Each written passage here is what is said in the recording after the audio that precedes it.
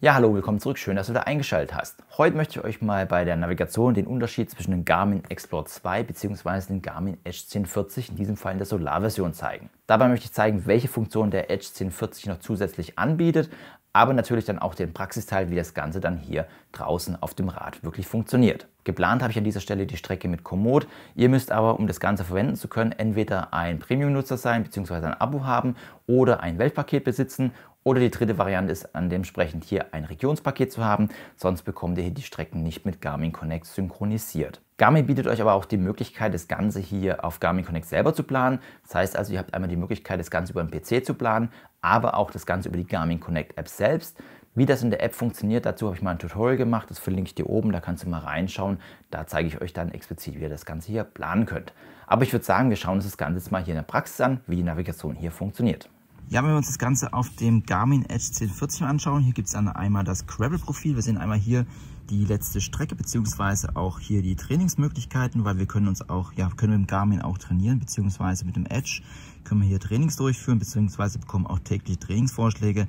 Dann haben wir die Navigation und wenn ihr entsprechend auch, das Ganze synchronisiert habt, bekommt ihr auch die Wetterdaten angezeigt. Das scheint bei mir gerade nicht funktioniert zu haben. Dann haben wir hier das Protokoll, das sind einfach so die letzten Möglichkeiten, was ich gemacht habe.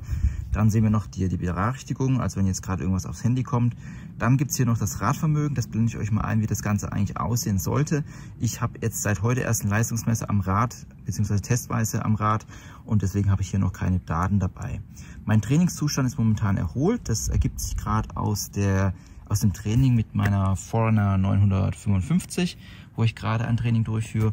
Und wir sehen auch hier VO2 Max fürs Radfahren ist noch nicht vorhanden, weil wie gesagt das Ganze mit Leistungsmessung nicht gemacht ist. Ihr braucht dann einen Herzfrequenzsensor bzw. einen Brustgurt oder auch ein Leistungsmesser am Rad. Wie das Ganze mit dem Leistungsmesser funktioniert bzw. was da zum Beispiel funktioniert, da habe ich ein Video zu gemacht, das verlinke ich dir oben mal.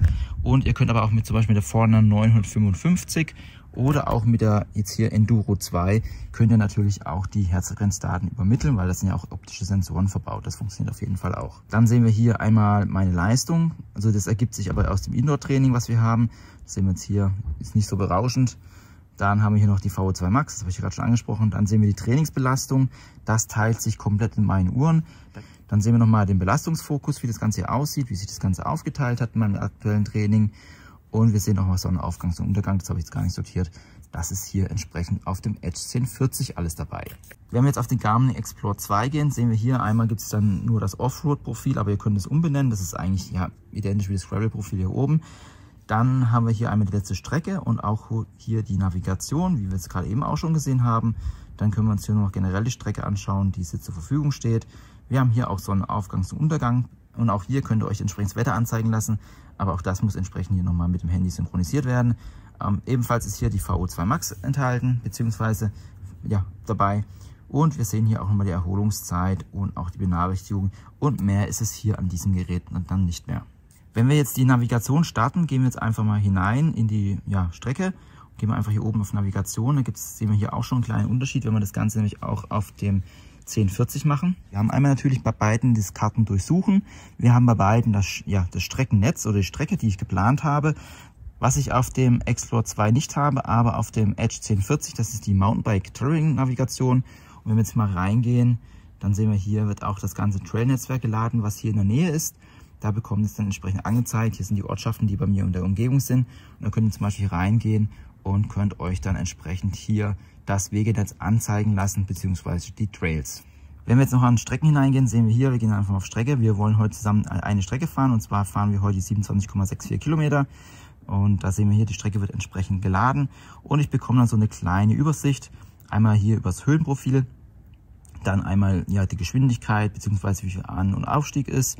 Und ich kann mir die Anstiege nochmal hier im Klein Pro beziehungsweise nachher in Klein Pro genauer anschauen. Sehen wir hier, wie sich die Aufstiege einteilen, auch farblich unterteilt, um zu wissen, wann die starken Anstiege kommen. Wir sehen hier, der Anstieg dauert 11,94 Kilometer, hat eine durchschnittliche Neigung 4,4% und der Anstieg ist 482 Höhenmeter. Wenn wir das Ganze uns jetzt noch auf dem 1040 anschauen, da ist auch wieder ein kleiner Unterschied. Wir gehen einfach mal hier auch auf Strecke. Wir wählen dieselbe Strecke aus und wird das entsprechend geladen. Und dann sehen wir auch hier einmal das Profil und das Streckenprofil an sich und auch die Steigung. Und was wir gut sehen ist, wir haben hier schon mal mehrere Menüs. Also wir sehen jetzt hier, wenn wir zurückgehen nochmal, Da habe ich jetzt nur 2 Menüs gehabt und dann ist hier fertig. Wir haben hier einmal die Übersicht natürlich wieder, wo wir dann sehen, was die Geschwindigkeit und die Höhe ist, beziehungsweise wir bekommen auch dann hier die Streckenanforderungen angezeigt. Also hier wird dann auch schon mal analysiert, inwieweit mich das Ganze anstrengt, welche Bereiche ich damit belasten werde. Also zumindest ist, was Garmin da denkt, was ich mache.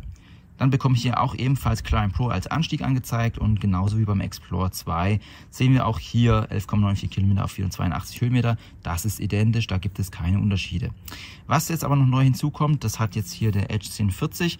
Manche kennen es vielleicht schon vom Pace Pro Plan bei Garmin Uhren. Da habe ich jetzt einfach mal einen Power Guide angelegt. Das könnt ihr auf Garmin Connect machen zum Beispiel. Da könnt ihr sagen, möchte ich stark oder langsam hochfahren. Ich habe jetzt mal etwas gemütlichere Variante ausgewählt. Wir sehen hier maximale Leistung ist 198 Watt und die durchschnittliche Wattzahl ist 144. Und hier wird dann zwischen Anstieg und Nicht-Anstieg unterschieden, beziehungsweise dann auch, wenn ihr Berg runterfahrt, ist das dann auch mit einem Watt belegt. Und so bekommt ihr dann, oder so könnt ihr dann eine gewisse Zeit planen, die ihr fahren wollt. Und dann sehen wir jetzt hier einfach nochmal die Strecke und ich werde diesen Wattplan jetzt dann auch mal versuchen zu fahren. Und ja, dann würde ich sagen, legen wir mal mit beiden los.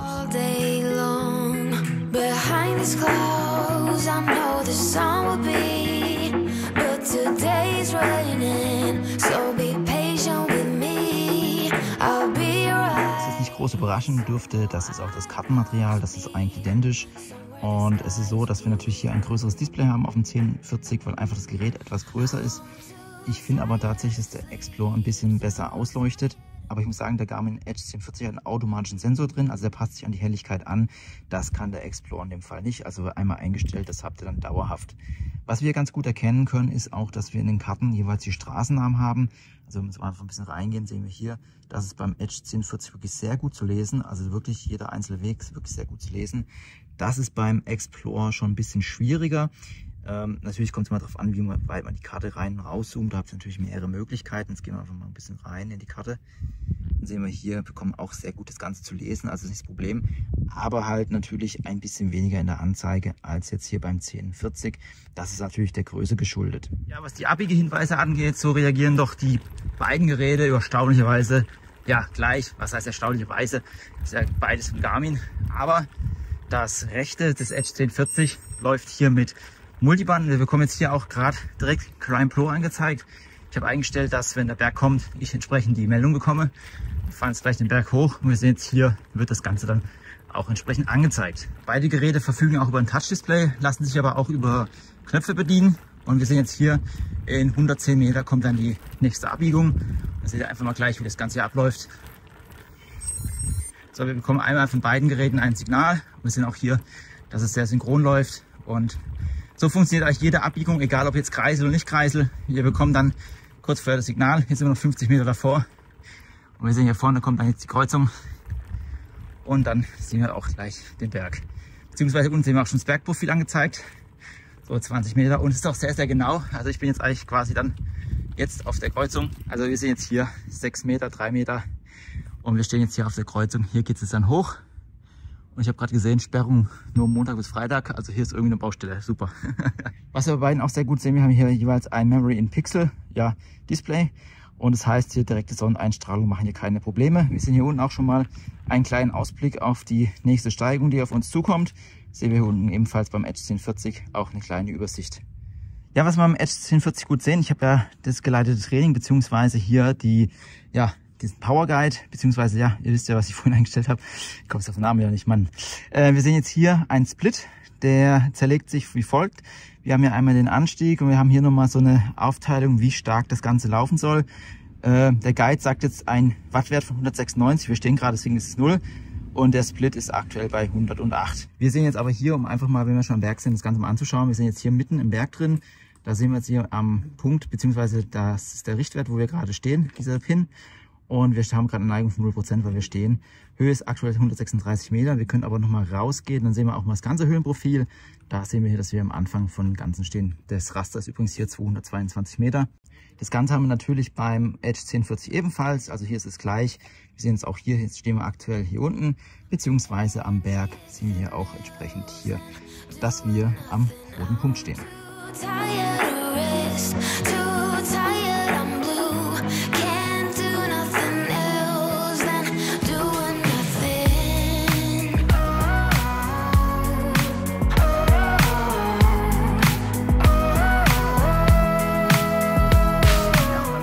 bekommen dann auch alles angezeigt in Echtzeit. Wir sehen jetzt hier Trittfrequenz beziehungsweise dann auch die Wattmessung, die Geschwindigkeit und die aktuelle Distanz. Das ist dann entsprechend alles dabei. Ich bitte das Wackeln zu entschuldigen, aber es ist mit einer Hand echt ein bisschen schwierig. Ja, wir sehen auch ganz gut, wenn dann hier entsprechend die Wattleistung hochgeht, das Weichenberg hoch, dann geht auch entsprechend hier die Kurve hoch. Wir sehen jetzt hier 177 Watt, 189 Watt. Also ich glaube, ein Profi ist das jetzt halt lächerlich, aber mit einer Hand und Handy in der Hand und Berg hoch bitte ich das zu verzeihen.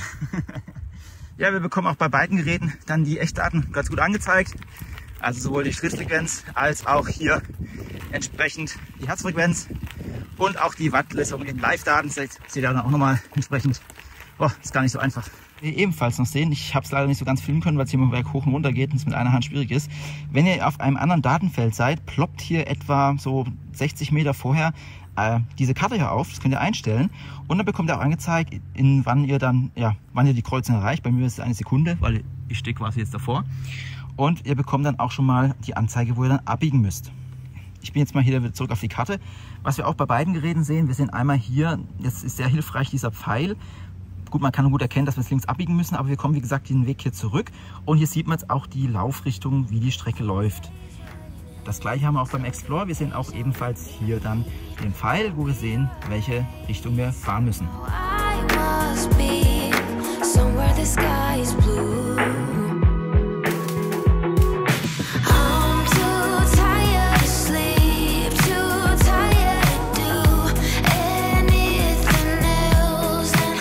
Ja, was ihr bei beiden Geräten auch angezeigt bekommt, sind sogenannte Wegpunkte. Die könnt ihr euch entsprechend bei Garmin Connect hinterlegen. Wir sehen einmal hier, ich habe jetzt hier starke Steigung, Verpflegungsstation, Rastplatz und in 22,15 Kilometer, 22,51 Kilometer sind wir dann zurück, beziehungsweise zu Hause und die geschätzte Zeit, ja gut, die ist jetzt ein bisschen schlecht, weil ich immer stehen bleibe. Das gleiche auf dem Explore, ebenfalls die 3 Punkte, starke Steigung, Verpflegung, Rastplatz. Und ihr könnt hier eine Vielzahl an Sachen hinterlegen. Ihr könnt auch Wasserstationen hinterlegen, Sehenswürdigkeiten, gefährliche Kreuzungen, Wechselzonen. Ihr könnt es auch selber benennen.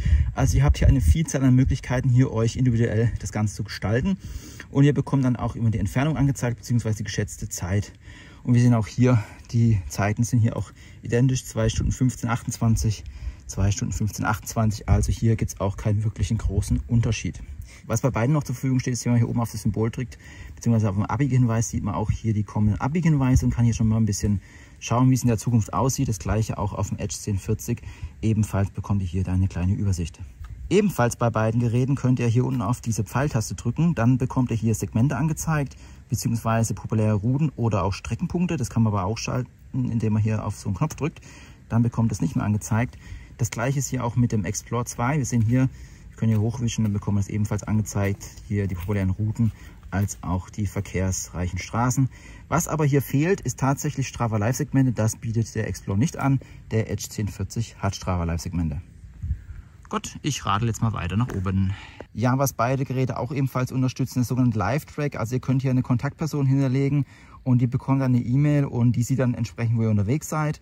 Und wenn ihr eine Route geplant habt, sieht die Person auch, wo ihr hinfahrt, beziehungsweise eine blaue Linie sieht sie dann auch entsprechend, wo ihr gerade unterwegs seid. Einziges Manko ist, wenn ihr die Navigation aus irgendwelchen Gründen mal unterbrecht, dann ist nur noch die blaue Linie da.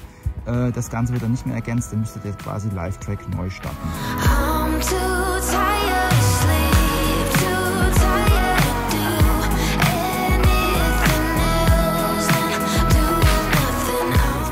Einen kleinen Unterschied, wenn wir jetzt hier an den Geräten das Ganze beenden. Wir bekommen einmal hier angezeigt beim Garmin Edge 1040, einmal hier die VO2 Max 46, Trainingsbelastung bekommen wir angezeigt, beziehungsweise dann auch hier das Trainingsload und die Erholungszeit ist 21 Stunden. Und wir sehen auch hier bei dem Gerät ist natürlich noch Solarkraft entscheidend, da gibt es dann auch die Möglichkeit, wir sehen hier, sobald ihr im Wald unterwegs seid, lohnt sich das Ganze nicht mehr und wir bekommen dann nochmal angezeigt, wie die Sensoren hier aussehen, auch mit der Batterie. Beim Explore bekommen wir jetzt hier neue Rekorde angezeigt, weil ich das Gerät das erste Mal verwendet habe. Wir sehen auch hier eine VO2 Max, die ist gleich. Erholungszeit bekommen wir ebenfalls angezeigt und das war es auch schon. Wir bekommen übrigens beim Garmin Edge 1040, das habe ich jetzt leider überblättert, auch noch angezeigt, wie viel Wasser und Kalorien ihr verbrannt habt, beziehungsweise nicht verbrannt, sondern eingenommen habt, um hier einfach dann auch zu sehen, ob ihr genug getrunken habt. Ja, ich habe dann in meiner Schusseligkeit dann doch was ganz Wichtiges vergessen, und zwar das Rerouting. Und es ist so, bei beiden Geräten bekommt das so nach etwa 20, 30 Metern dann angezeigt, dass ihr von der Strecke gekommen seid. Ihr habt dann die Wahl, entweder direkt umzukehren, also das ist auch euch überlassen.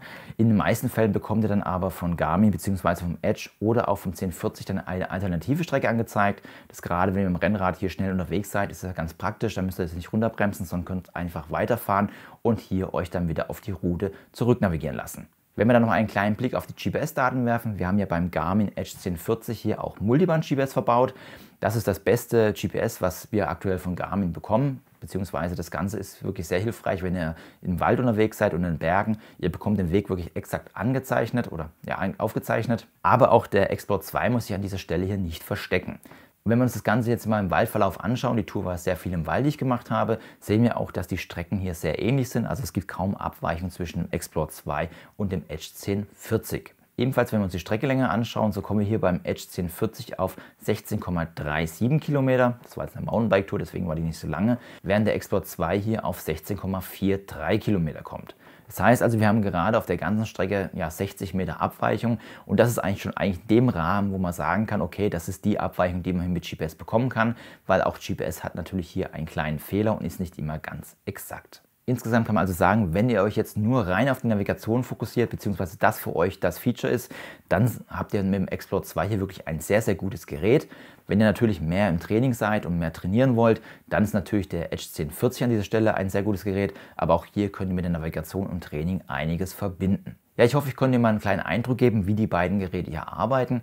Ich verlinke dir oben auch mal meine Playlist rund um Garmin. Da kannst du schauen, was sonst noch alles hier auf dem Kanal über Garmin gibt. Beziehungsweise, wenn du neu auf dem Kanal bist, verlinke ich dir auch meine Best-of-Playlist. Da kannst du auch mal reinschauen. Da siehst du, was sonst noch alles auf dem Kanal stattfindet. Ansonsten bedanke ich mich für deine Zeit. Tschüss, bis zum nächsten Mal.